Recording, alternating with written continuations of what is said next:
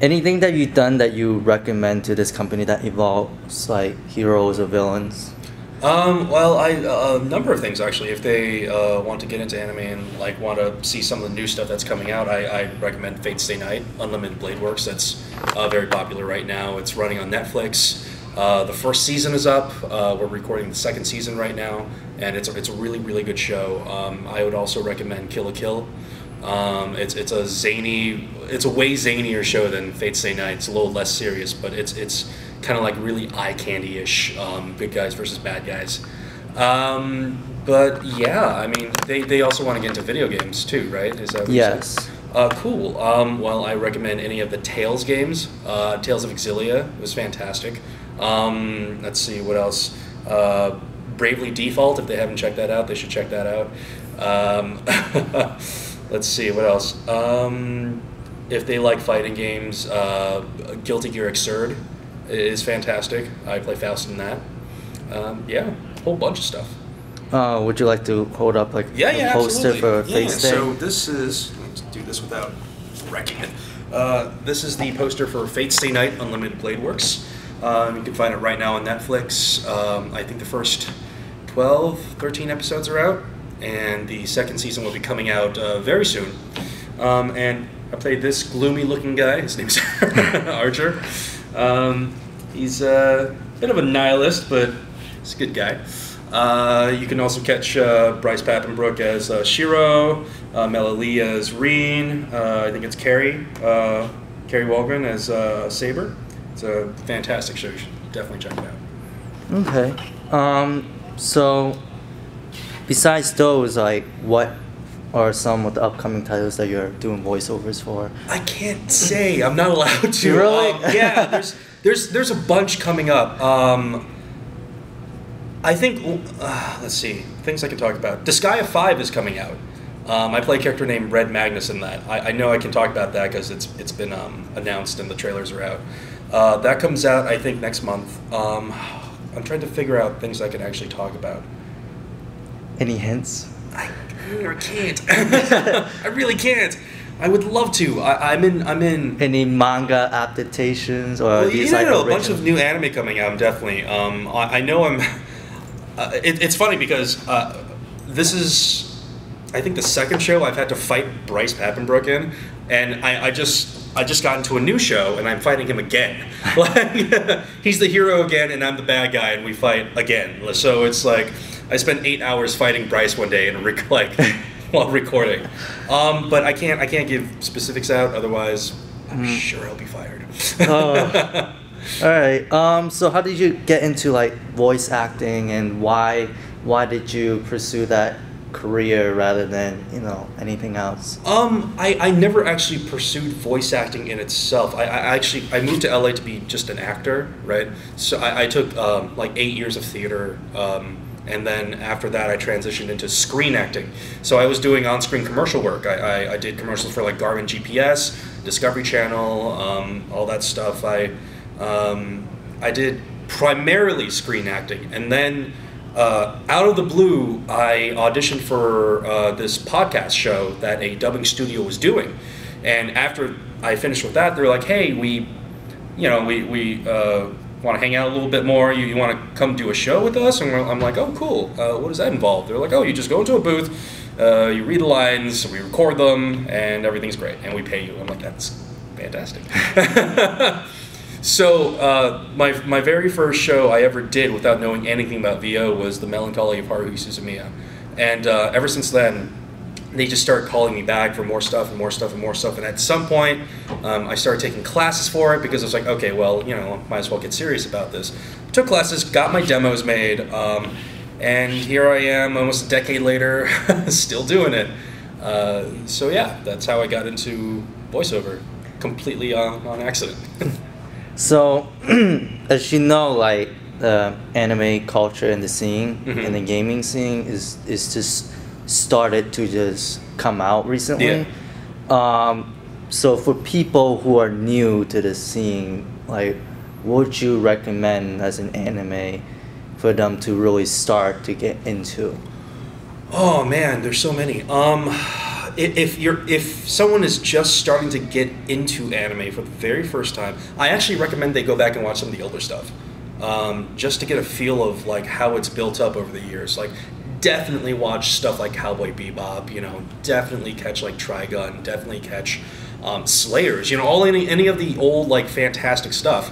And nowadays, again, Fate is a great series to watch. I would get a subscription to Crunchyroll. They always have the newest shows on there, and they have a bunch of old good stuff too. Let's see, anime-wise, Durarara is very popular right now. You should catch that. And like I said, Kill la Kill, all the good Aniplex shows and Funimation shows. If they haven't seen Dragon Ball Z, you know, what have you been doing with your life? And you should go watch Dragon Ball Z. It's funny because I have a friend who she just got into anime and she's never seen Dragon Ball. She's never seen Dragon Ball before. That's crazy. Yeah. It's so rare to find even like regular folks who haven't seen anything of Dragon Ball, you know. Even people who aren't anime fans have seen a little Dragon Ball probably on TV. So wow, that's wild, man. Yeah, she's never heard of, well, she's never seen, she actually didn't know there was Dragon Ball before Dragon Ball Z. Oh, and okay, she was I just gotcha. like, I've heard of it, but I've never seen it, never gotten into it. That's fair. A lot of Westerners haven't actually seen the original Dragon Ball before DBZ, you know, but prevailed in their childhood. Would you recommend Dragon Ball Z to newcomers? It just seems like it's such a prolonged anime. It is a prolonged anime. If they don't think they have the attention span to sit through it, there's the Dragon Ball Kai, the condensed version of DBZ, which I can recommend to them. It cuts out a lot of the filler, a lot of the fluff. And it looks better. It looks a little newer, you know what I'm saying? So yeah, absolutely. But definitely check out some Dragon Ball. I mean, it's so good. So what's your favorite anime that you love watching and something that you could keep watching? Keep watching forever? Yeah. I love Slayers. The Slayers Next, Slayers Try, all the whole package. That was the first anime I had ever seen. Like, wait, that's actually not true. The first anime I saw was Dragon Ball, right? But like, Slayers was the first anime I set out to find that was anime. You know what I mean? Like, I saw Dragon Ball, I was like, okay, this is really cool. I want to see other stuff like it, and move from that directly to Slayers. This was back when we had VHS tapes. You know what I'm saying? So I was unwinding them with like my fingers and stuff. But yeah, Slayers, specifically Slayers Next, was my favorite season and series. So basically that propelled you to like get into more anime. Yeah. From Slayers, I was like, okay, I have to consume as much as possible. So I went from Slayers to like Cowboy Bebop to Trigun to, oh my god, a whole bunch of stuff. The 2006 Fate series, everything I could get a hold of, I watched, and I still watch anime today. To this day, I just don't have enough time to catch up on everything, which makes me sad. So, as we spoke before, you're a big gamer. Oh, yes. So, what is your... This is going to probably create like a flame war. What's your favorite console? Don't do it. For years and years and years ago, it was the PlayStation 2. But nowadays, I'm almost ashamed to say I'm almost... I want to say 80% PC Master Race. Just because most of the games I play now are just on my PC, and Steam is so wonderful, and you know, with my limited time, I can play a Steam game really quick and then go about my business. I also Final Fantasy 14 and World of Warcraft are on, you know, PC, so I don't have much of a choice. What's your favorite game? My favorite game. Just for the amount of solid man hours and just minutes of my life invested, it would very much appear to be World of Warcraft, because I was one of those guys who was like day one beta, you know, I was in it. I've been playing it for 10 years. I've been playing World of Warcraft for 10 years, and that sounds ridiculous to say. I haven't done anything for 10 years. I haven't even been a voice actor for 10 years. So just with time invested, World of Warcraft, and I very much enjoyed still. It's fantastic, but holy crap! Just thinking back about just the hours I've given that game is crazy. Are you into the lore? Oh yeah. It's one of my bucket list VO ambitions is to be in a Warcraft title game. You know, either be a part of World of Warcraft somehow or whatever they release next in their series. Yeah, absolutely. Are you excited that they're making a live adaptation of World of Warcraft? I'm excited and like tense about it. Like I really, really want it to be amazing, right? But now I'm just afraid I'm overhyping myself. Like what if I go into the theater, it's like, this is gonna be the greatest thing I've ever seen in my life, and then it's not. It'll destroy me. So I'm trying to keep a cool head about it and be like, all right, I'm gonna go in thinking it's gonna be okay, and that way there's no way I'll be crushed. So how do you feel that, like, you know, New York Comic Con has basically consumed like the anime conventions within the tri-state area? Because I'm from New York. Oh yeah? Yeah. I'm sorry, did you mean, which Comic Con did you mean? New York Comic Con? Oh, New York Comic Con. I've actually never been. You've never been to I've never been to New York Comic Con. I just went to the San Diego Comic Con for the very first time ever, and that was a sea of people I don't need to go again to experience. I don't know.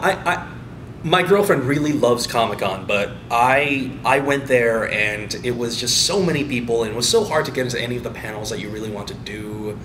I just sort of went for the dealer's hall, to be honest, and I can't comment. Like, you've been, what do you think? I like New York Comic Con. Yeah. This is a lot of people. Yeah. And it's very makes you claustrophobic. Really. Yeah, It's no, just, totally, absolutely. Like when you ask people, it's like, hey, so when should I start lining up to get into this panel? They're like, yesterday. And you're like, what? Yeah, but it's nice because I do a lot of video, so it's like it's nice to see a lot of cool cosplay, and it's interesting. You know? It is interesting. It's awesome to see the people who have passion and put so much work into their outfits and stuff, but. Man, is it hard to get around. Do you like seeing people actually cosplaying the characters that you voice at? Oh, yeah, that's always a riot. I make it a point to at least find one or two people per con and be like, can I take a picture with you? Being all like creepy, it's like, hey. Hey, I voiced this guy, you gonna get a picture? And they're always like, Jesus Christ, okay. Yeah, it's always really fun to see. People are so good with their cosplays. Like the amount of time and dedication they have to put into that stuff is amazing. Have you ever thought about cosplaying the characters that you voice act? I've never thought about cosplaying. I don't think I'd be very good at it because I have I'm not patient enough for it. I don't think. Like I feel like I would go and try to create the costume and then like halfway through I'll be like, yeah, it's good enough. But you'd be so good because you voice act that character, so you would be in character when you cosplay. I would be in character, but the costume would look like crap. You could always have someone make it for you. That's true. That's true. Maybe one day we will see. Well, I will look forward to it. You're like, I'm keeping you at your word. I have it recorded. I've documented. But anything else you want to say before we wrap this up? Just if people want to follow me on social media, you can. Let's wait for it. Oh my God, the Elder Gods. You can follow me on social media. I am at on Facebook. Kaiji Tang Voice Monkey is my public page. You can follow me on Twitter. It's just Kaiji Tang. I even have a Tumblr. I think you can follow me at Kaiji Tang on Tumblr. And yeah, please, we'll hang out online. I'm very responsive to people when they message me, and yeah. Well, thank you for your time. Well, thank you, man. Thank you.